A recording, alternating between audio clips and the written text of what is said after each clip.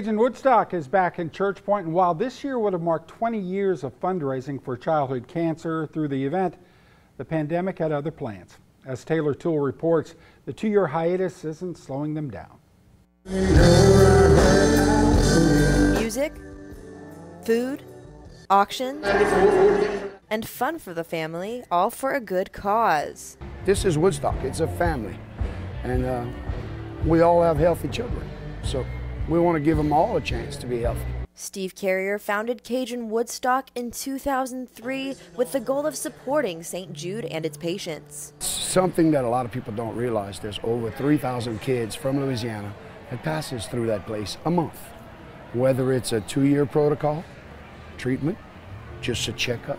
While the pandemic put a damper on their fundraising and fundraising the last 2 years, he says they're more than making up for it this weekend. It should be our 20th year, but it's 18 years we've been doing it, and we're at $650,000. So over that, by this weekend, we should be over the $750,000 mark. And for St. Jude families like Emma Grace's, 100% of the money going back to St. Jude makes all the difference. Blow a kiss. Say love you. Say thank you.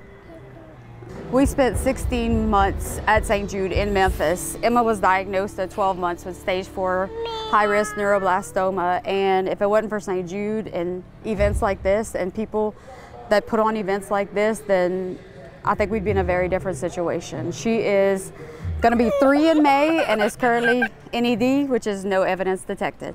Adrian Brasso spent his weekend at the event in Church Point, but for him, it's personal. I myself am a cancer patient, and I've seen what these kids go through at MD Anderson, but St. Jude is doing the same thing, so I come give my money, spend my money, help where it's needed.